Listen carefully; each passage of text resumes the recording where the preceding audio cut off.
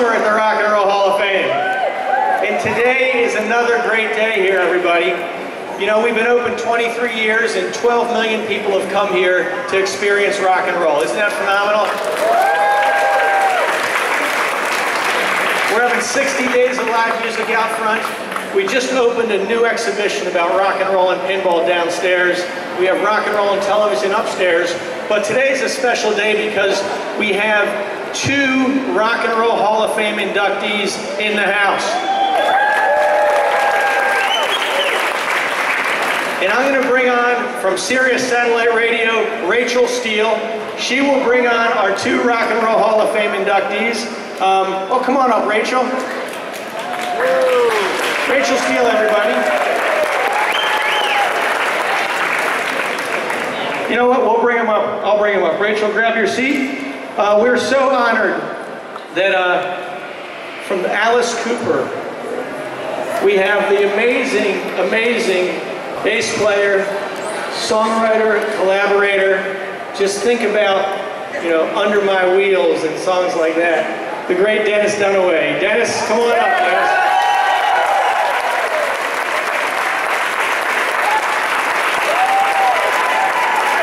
Rock and Roll Hall of Fame inductee, Dennis Dunaway. And then, of course, the front man for Alice Cooper, who we all know as Alice Cooper. Just think about School's Out, $1 Billion Babies, huh? Be My Lover, 18, let me keep going. Let's just bring them on. 2011 Rock and Roll Hall of Fame inductee, Alice Cooper.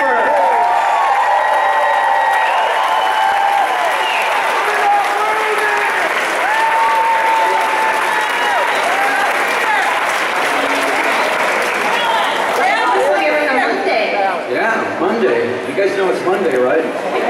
Should you be at work? You're all in bands? Oh, okay. We are at work. I guess if you say Alice Cooper will be here, the people will come. So, thanks for being here. Thank you. It's great. We just finished 6 weeks in Europe with the Vampires, with the Hollywood Vampires. And we're got 2 weeks off, and then the Alice Cooper show starts up again. Okay, excellent. So we're here to celebrate the new pinball exhibit. Yeah. This is your first pinball exhibit? You know, pinball is like the exact opposite of video games. It's you physically get involved in it. You know, you can actually play for an hour and sweat from doing it. So it's kind of like a throwback to the 50s and 60s. And for some reason, it's a lot more fun. You know, to get a pinball. This is the loudest pinball machine you've ever heard in your life. I mean, it's probably too loud. Kids will love it. No such thing as too loud, is there? Too loud, you're too old! You'll never hear Dennis or I ever say, turn that down. So, are you any good? No, no. Actually, I have a Dr. Dude at home. And I played that I got really addicted to that for quite a long time. And then they showed me this one, and it was, you know, technology was so much further gone with this one that it makes those machines look kind of archaic.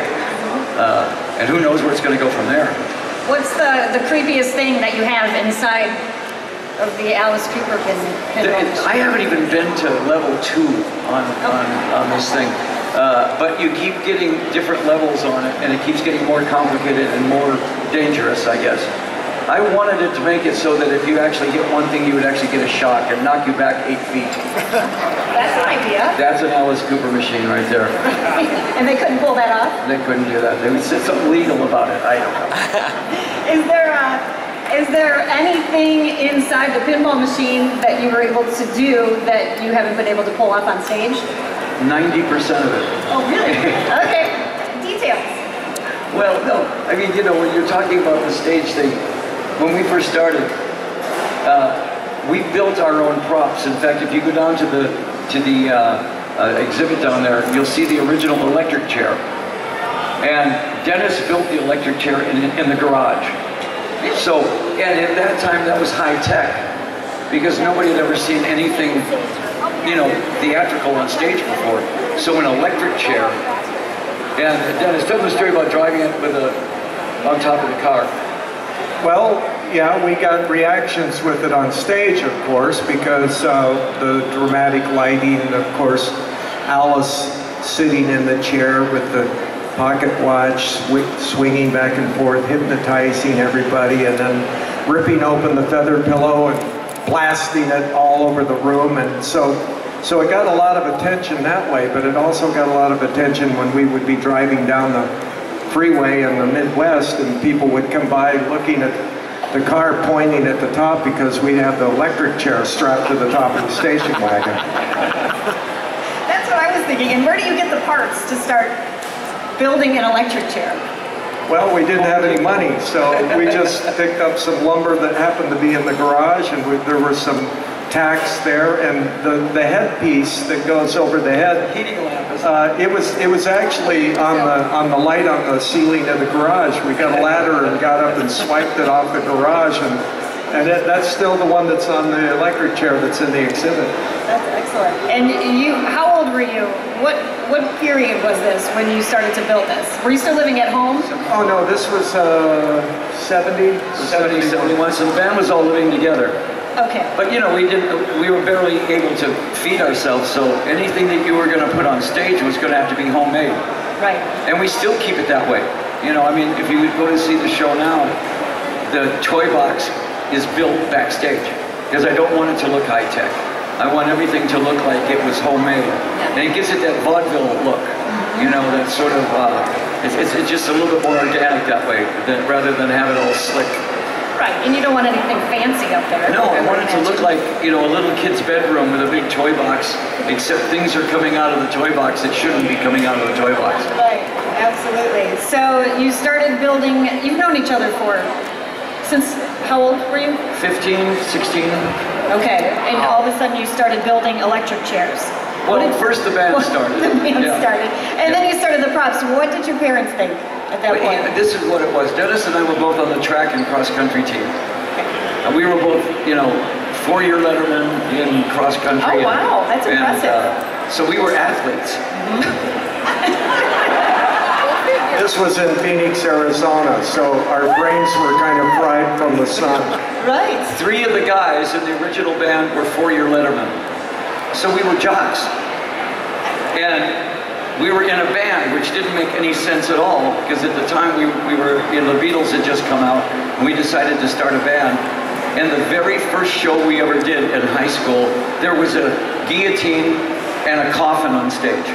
And we had that somehow was a precursor to what was going to be happening. Right. We had giant spider webs. Alice and I had made tombstones and coffins out of refrigerator boxes and painted it. And we had a guy that would come out of the coffin between songs and do some shtick and then get back in the coffin. The reason is we did not understand the concept of a set list.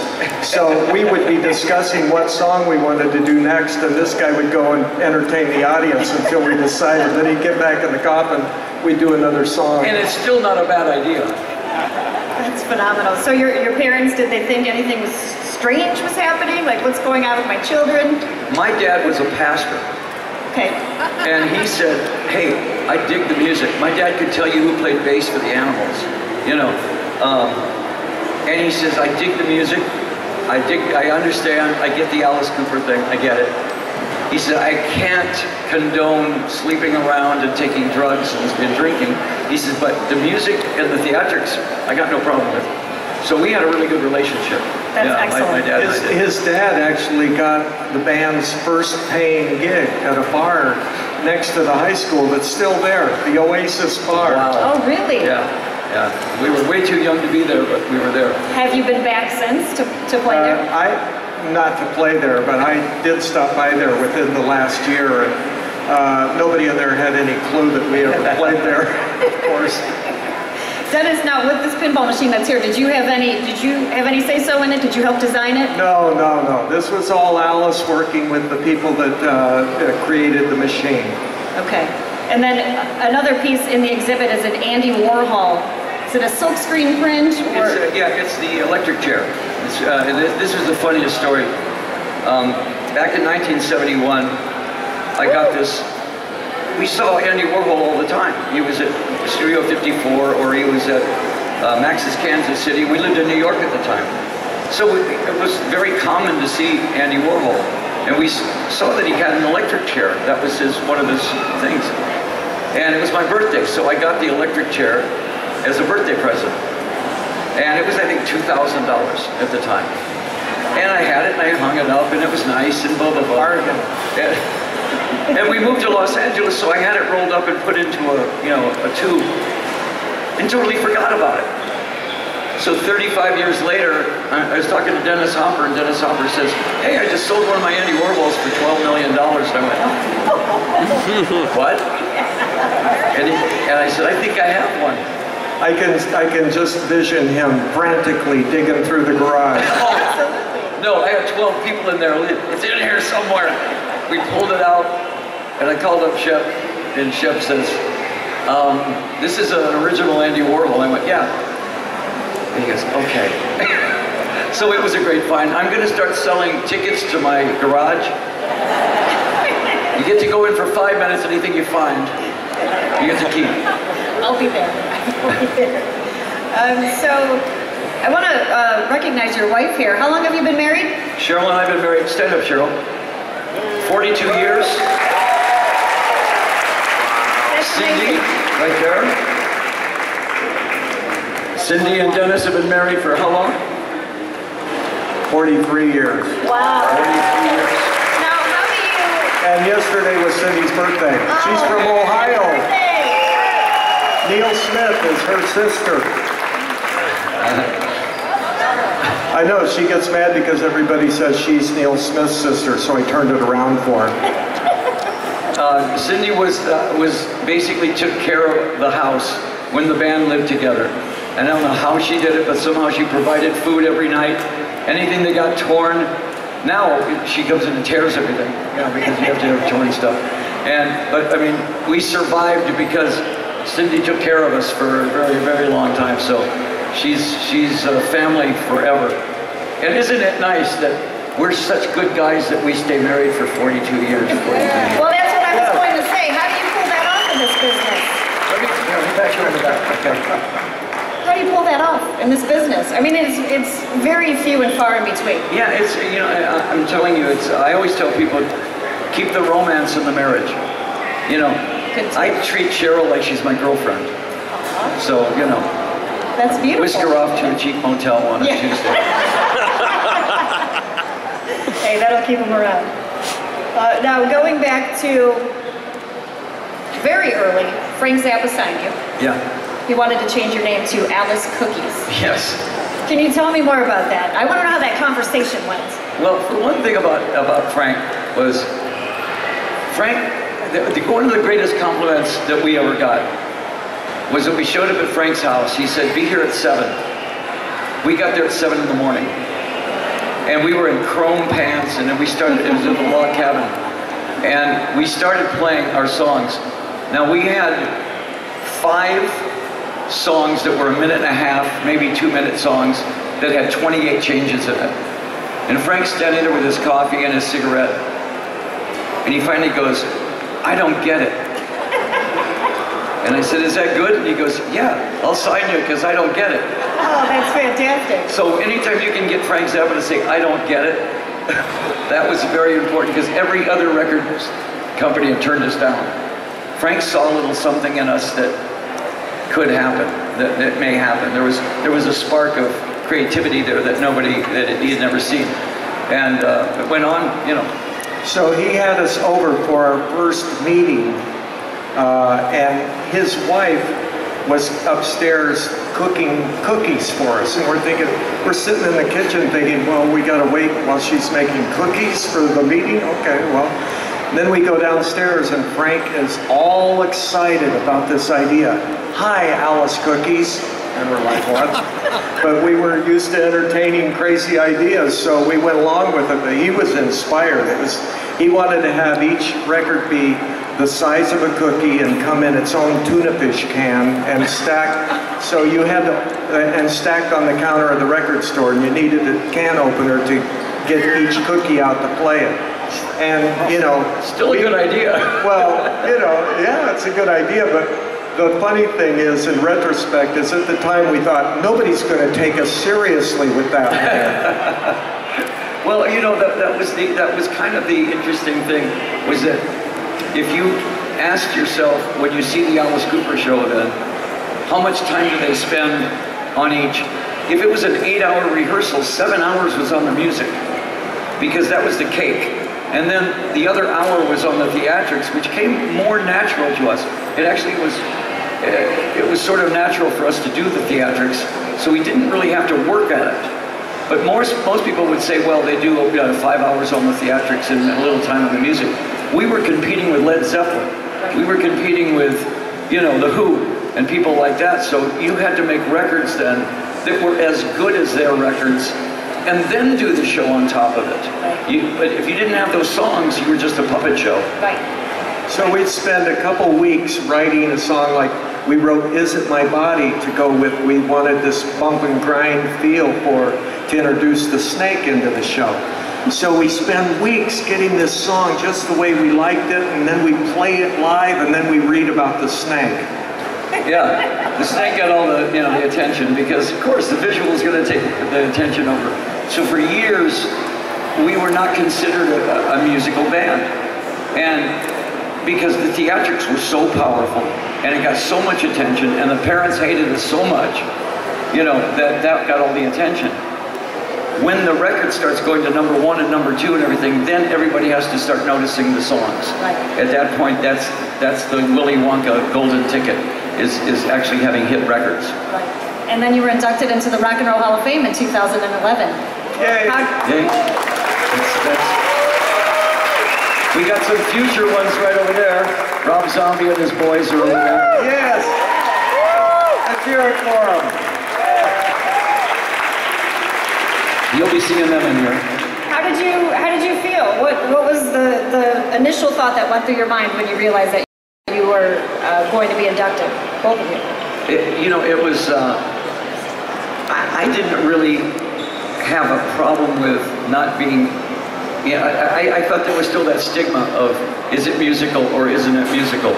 Until somebody brought up the point that we had had so many hit records. We'd had 14 top 40 records.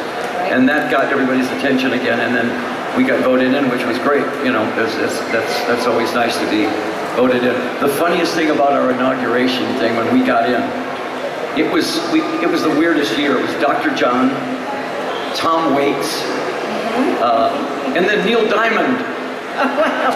And Alice Cooper. And Neil Diamond got up, was just a little sloshed. And we were all happy, you know, yeah, this is great. Rob introduced us, actually, did the whole thing. And Neil got up and goes, should have been in here 20 years ago. You know, and it was like so funny because he was so drunk. In his defense, he had flown all night from Australia to get there. But he saved it with Sweet Caroline. He stole the show, actually. Everybody was on the tables going, yeah, okay, great. But it was so funny to see Neil Diamond, who was squeaky clean, kind of just pissed off. Yeah, you would not expect that whatsoever. So retirement, do you think about retirement at all? Retirement, that doesn't even come up in the conversation. No. My mom says if you retire, you expire. So how can you retire when you're only 12? Yeah, right. Mentally, we're 12 years old, so no, there's never even been mention of retirement. Good for you. In fact, at 70 now, I'm in 2 bands. My band and the Vampires, so I'm touring twice as much now. Good for you. That's fantastic. Last year, if you were lucky enough to be in London, the original band played in London. We would do the regular show, and then we'd stop the show, and the curtain comes down, and when the curtain came up, it was Neil, Dennis, Mike, and myself. And we did like 4 or 5 songs, and the audience loved it. It was just one of those things where it was a great moment where, you know, the original guys could get together. Of course, Glenn passed away, and Ryan, I think Ryan played, Ryan Roxy played for us.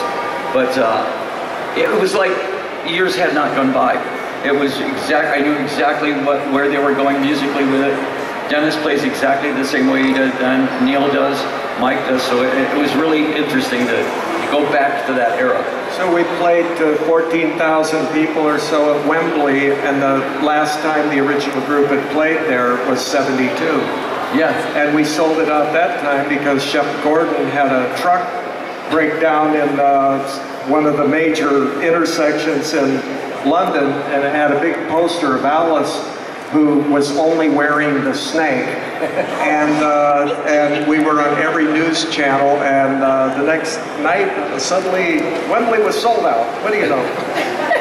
Hey, whatever it takes, that's fantastic. Well, thank you so much for coming to visit us today. Thank you. Coming back to the Rock Hall. Cleveland rocks. Check out the pinball machine downstairs in the new exhibit, part of the machine, Rockin' Pinball. Dennis Dunaway and Alice Cooper, thank you so much.